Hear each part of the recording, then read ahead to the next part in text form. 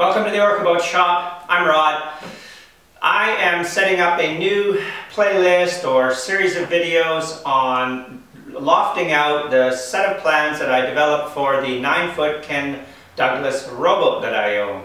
So if you haven't watched that series of videos on my YouTube channel, you might want to just jump back and watch those. If you already know how to take lines off of a boat or have done that in the past, then don't need to worry about that. So let's start with some of the tools we'll probably need for this. First off, if you've not done any lofting, you might want to consider picking up a couple of books on the lofting process. I have this one here, which I picked up from the Wooden Boat store, which is sponsored by Wooden Boat Magazine. You can check out their website. It's simply just called Lofting. Now, it describes several types of boats: hard chine plywood boats, round boats, big boats, small boats, and it describes the various processes of lofting those different kinds of boats, but I've not really found it to be sort of the step-by-step guide to lofting. This might be the book you might want to pick up, Lofting a Boat, a Step-by-Step Manual. And it very well details and goes through the various steps of taking the lofting numbers, which you would get with a set of plans, and starting by drawing out the profiles, the body plan, and all of that. Now, you would have, if you just read the book, it wouldn't make much sense to you until you actually started to do it physically out on some plywood or a large piece of paper, which I'm going to be doing. This will be episode 1. So what kind of tools do you think you'll need for lofting? You're going to definitely need a nice good set of large calipers for just marking some points or measuring and copying distances. Some rulers. I've got a nice 48-inch straight edge here ruler. It's kind of nice and new, so you've got all the nice good graduations all the way down to 1/16 of an inch. Maybe a smaller one you don't need the large ruler for. For drawing perpendicular lines, a nice square. Mine's a little bit older but still useful, nice and accurate. You're going to be tacking in some nails into your plywood, so just some finishing nails and a small hammer. And around those nails we'll be bending what we call labatons, or just in this case, just a simple piece of wood, which when bent will take a nice sort of fair line curve, a smooth curve. For smaller curves, I have here some French curves. You can purchase these from drafting stores, arts and crafts supply stores. So there's various curves on here. You can just kind of figure out between points what works for you. To check on your perpendicular lines to make sure that they are exactly at 90 degrees, a small compass will work, and that's just used for drawing arcs and then joining points. I have a nice little small ruler here. I like these triangular rulers here. They're very accurate to lay down onto paper. So the next thing up will be to take the lofting numbers that I have on my piece of paper. I'm going to move over to a large piece of plywood.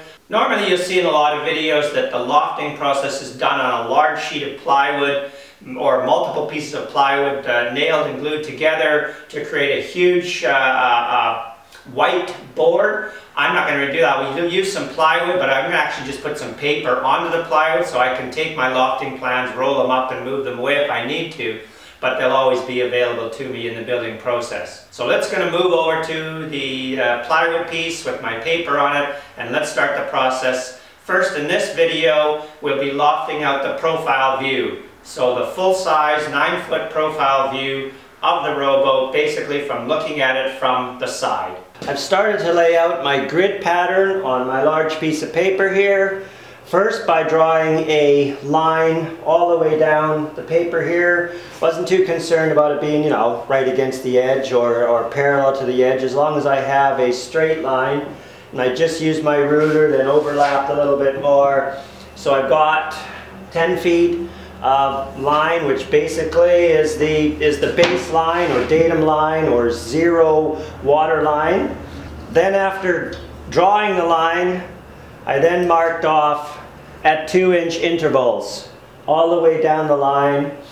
Then I took my square and I began by laying my square along the datum or baseline up to one of the points and drawing all of my vertical lines or buttock lines on the paper as well. Now we can check to see whether my square is actually you know, terribly accurate, or how well I have done in laying it down on the paper.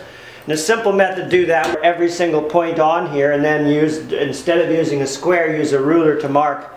And the principle is, you take a compass, set it to maybe half an inch or so, put it on your point, on your datum line, draw a little arc on either side, equidistance, using your compass. Then spread the compass out. Now move your point of your compass, pinpoint onto that mark, and draw an arc across up top. Switch to the other side, draw an arc across up top. And if your line is perpendicular, these two lines here that are drawn will intersect right dead on the center of the line, which they are doing. So I know that my square, and it's going to be accurate enough to use the square along the baseline to draw the vertical buttock lines. Once I've got those done, I just then took my ruler and drew them full extension to the other end of the paper. So I have 52 marks at 2-inch intervals on my 10-foot paper. So next will be to mark out the horizontal lines or water lines, and again they're on 2-inch marks. So I have a 2-inch by 2-inch grid on this boat. So I'll make several points along several vertical lines, and then I can just join the dots. So every 2 inches.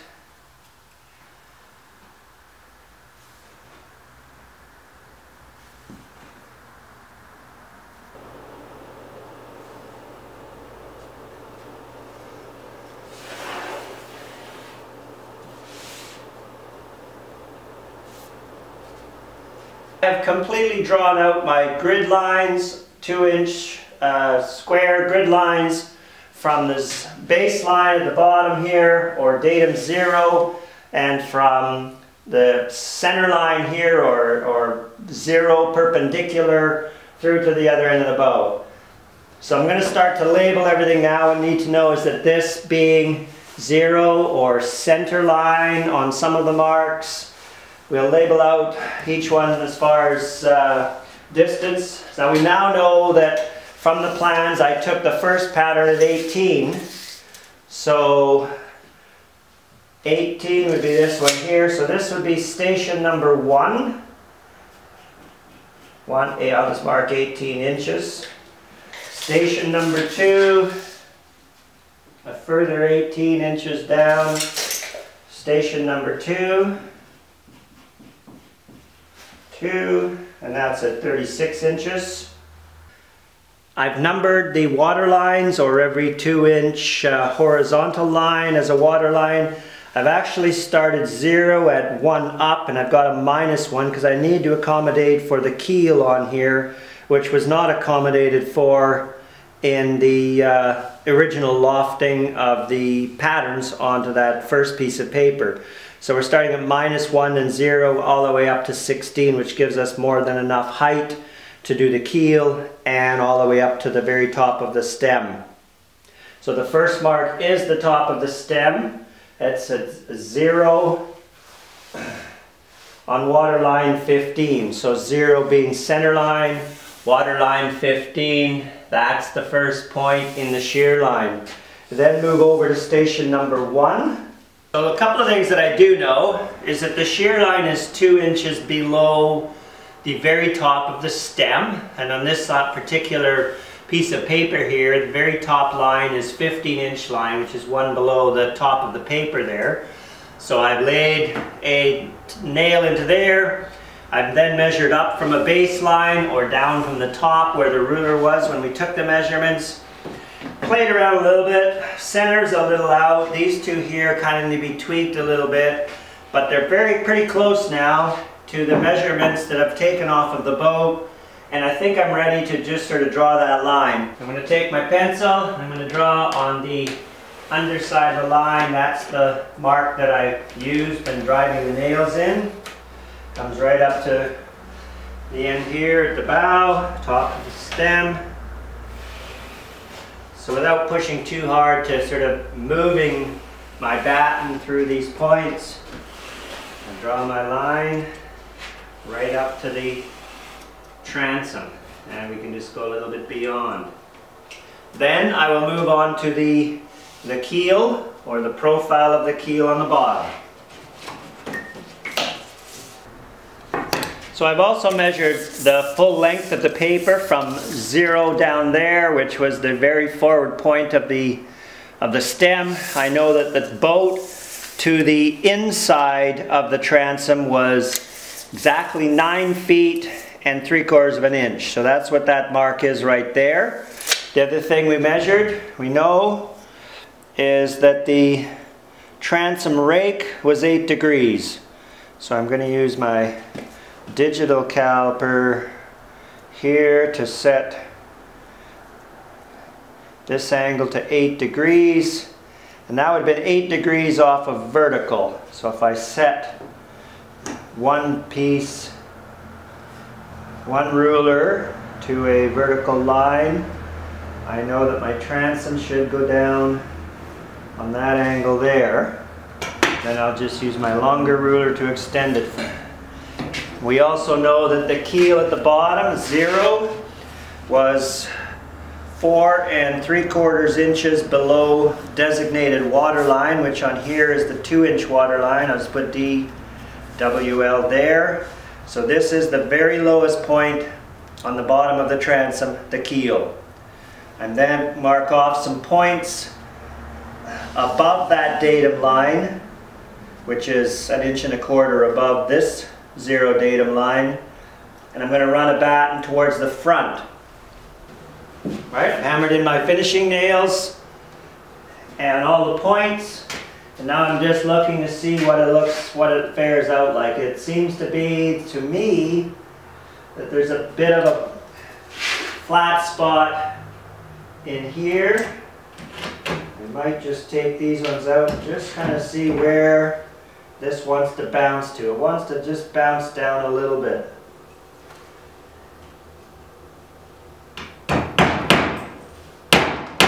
More of this is to the eye than to the measurement right now. So now looking at it from the end, I think we have a much clearer line now. So then I'll take my pencil and I will draw this line, and this time it's to the inside of the line. So from the table I know that at the 15-inch or 0, in this case I do have 0 climbing up to 15 here, but when I took the measurements I was measuring down from the top, so those numbers are kind of just the opposite. So 0 is 15 at 0 inches. At 4 inches down, it's 9/16 from 0.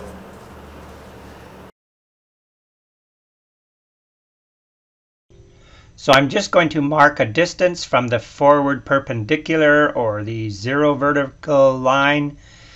Distance measured from the ruler if you watch the videos when I took the measurements originally. And this will give me the outer profile of the stem.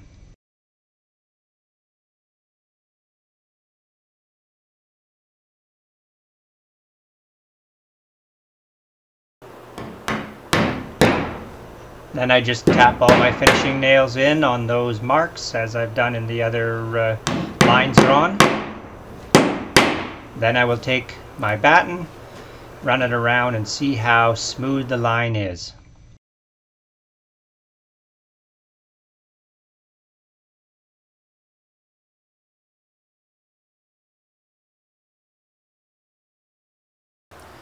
I have now laid out my points for the profile of the stem, the outer portion of the stem. I've had to play with a few marks here, go back to my other drawings, measure, remeasure, and then using my batten here, it's not hitting a few points, but I'm going to leave it the way it is. Maybe just take this point out, just drive it in here for support. So as I draw, I'm not pushing the ruler into various places that it's not really supposed to go.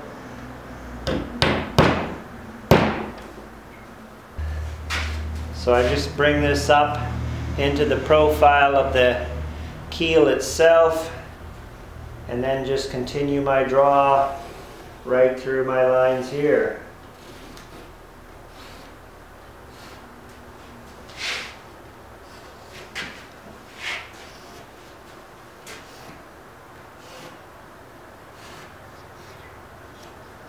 Now that I have my shear line marked, my keel line marked, or the lower profile, the profile of the outer stem, I can come back to my table of offsets, re-measure from these lines, for this example, station number 1 to the very baseline of 0, and we will find that I am 1 foot 9 and 3/8. So that's 1 9 3/8. On mine I have 1 9 7/8. So let me just double check here that I haven't measured incorrectly.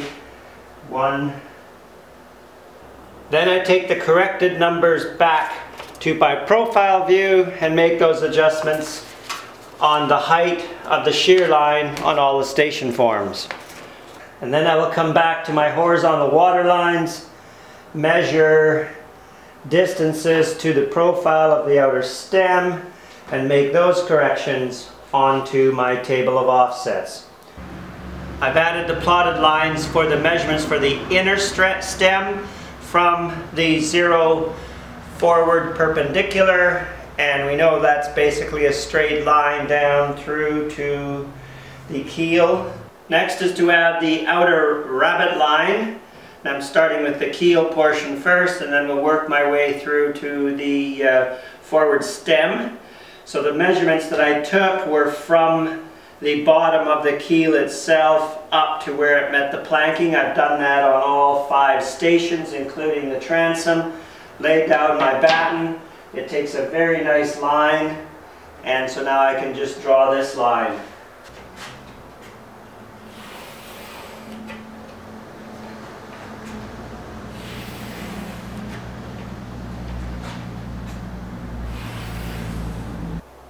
So in continuing on with the outer rabbet line, from the keel through, I've plotted all of the points, which was measuring from the outside edge of the stem to where the planking met the stem.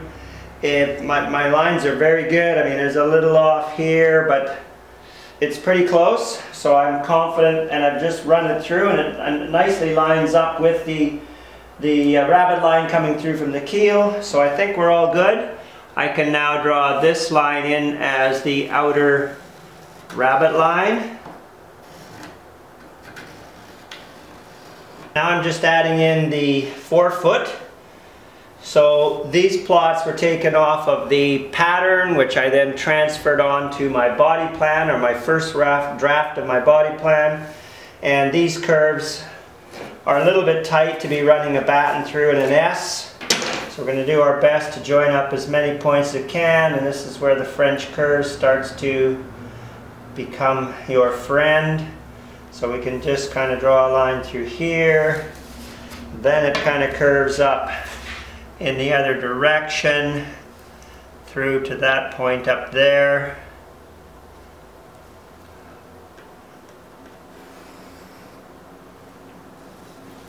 And then there's not really any hard and fast rule, but this just curves down towards there,